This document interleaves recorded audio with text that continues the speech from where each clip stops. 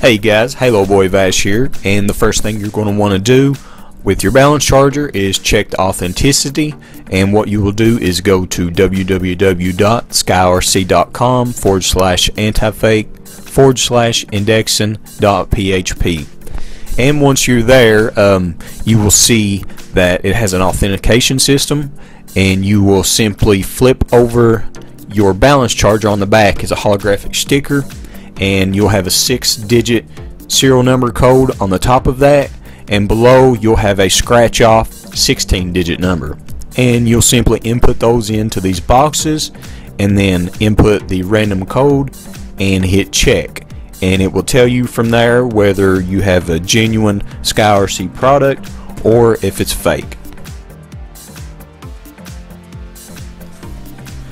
Okay guys, I have this balance charger here set up for demonstration purposes, and I'm going to show you a little bit about what all it can do. And first off, when you open your package, you will get several different connections. You have different ones like this, different clamp-ons,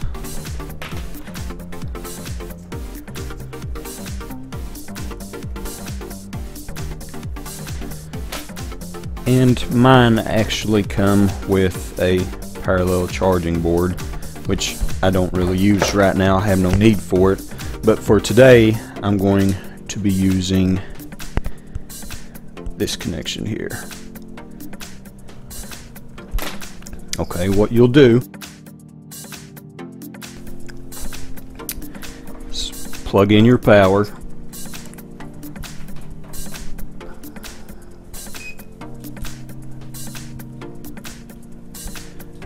and let's kill some lights so the screen will show up. Okay, there we go, that looks better. As you can see, as soon as it powers on, it directly goes into a LiPo balance charge mode. It automatically is set at 6 amps, 7.4 volts, 2 cells. And today, what I will be using is, let's see, this will show up, 610 milliamp 7.4 volt battery for the Hubsan 502S, and I've already used this battery a little bit. It has maybe 3/4 charge left on it, close to half, and we'll hook it up and I'll show you some features. And what you want to do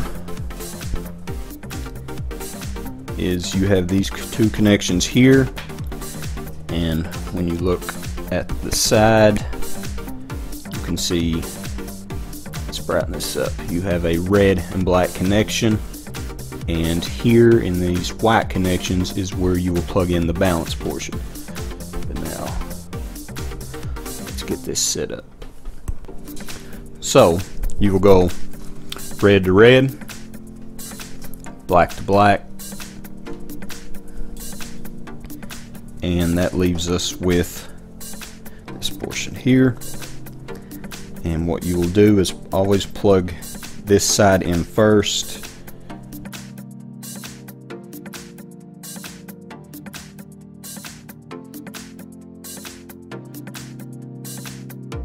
you always go from this side first into the battery, and then this will be your last connection in. Then when you are finished, this will be your first unplugging connection all the way back to this. Just do it in reverse. So this here is a 2-cell battery, and you will put it in the correct slot here. I have that plugged in. Okay, first up, you can go to the programming. You have LiPo batteries, Life, LiLo, LIHV, NIMH, NICD, PB, and you have a battery meter. So you can check that out. It's showing that each cell in my battery, where it's a 2-cell battery, has 3.82 volts,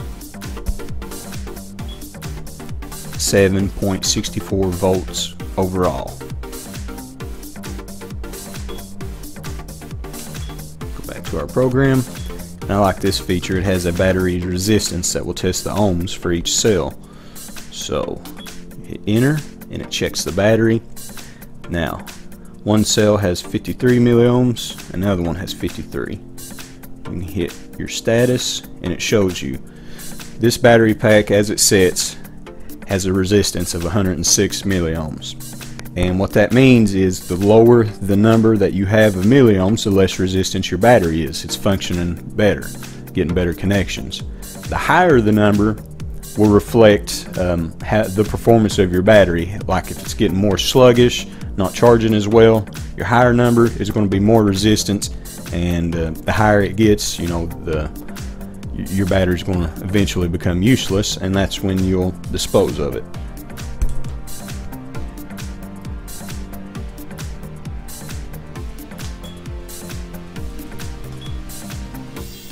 Then you have different system settings.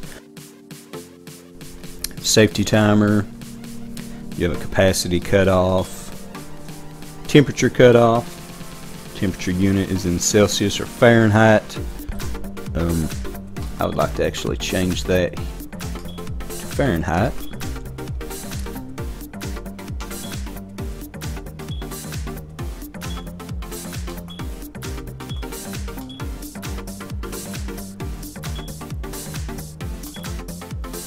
Then you have a rest time, sensitivity,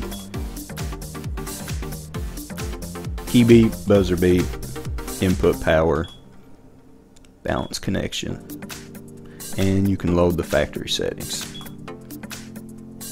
And here is your version and your firmware. And if you let this screen continue, it will show you your serial number for your unit, but I'm not going to show that. And here you have your battery memory setting. You can program different values if you want to store for certain batteries just for a quick come back and charge it up, balance charge it. You can save those there. Now let's say we want to balance charge this battery here. I know it's not completely full, so what you'll do is under your battery program, make sure it's on LiPo battery and hit start. As it sets, I have one programmed for this already, but I want to show you how to use this. As it sets, like I said, you have 6 amps, 7.4 volts, 2 cells. And what you can do is change all of these. You can change from a balanced charge, which is probably your best option, a regular charge, fast charge, I wouldn't recommend. Storage, absolutely recommend after you get done flying to use this feature. And you got a discharge, I also wouldn't recommend using that. But for today, I want to show you the balance charge. Now what you will do is to change these parameters here and here, you will hit the start button and you see it's blinking here. Now I know my battery here is 610 milliamp hours. The safest thing to do to charge this will be at 0.6 milliamps. And what you can do, you can go here to set your amps.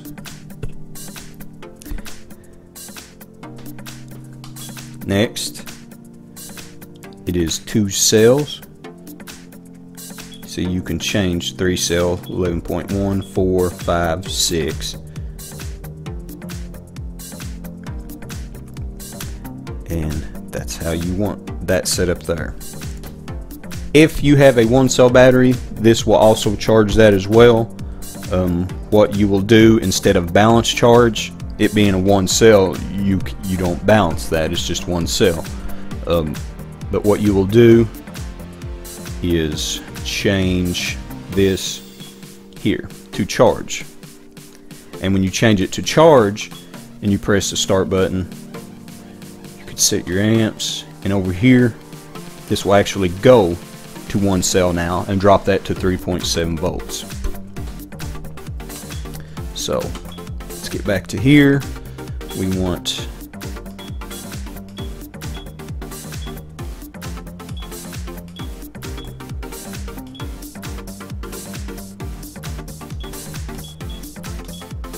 Okay, actually what you will have to do is go back and put that back to 2, and then you can go to your balance charge.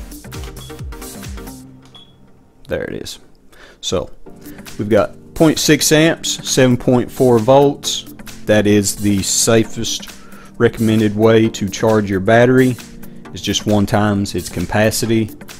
So let's say you have a 2500 milliamp hour battery.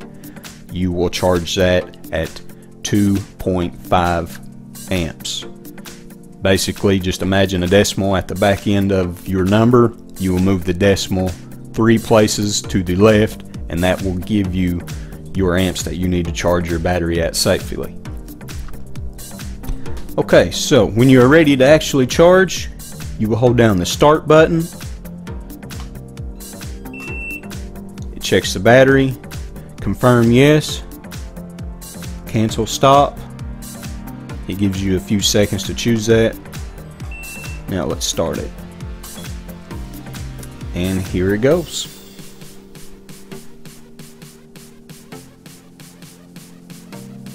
It gives you a running time of the charge.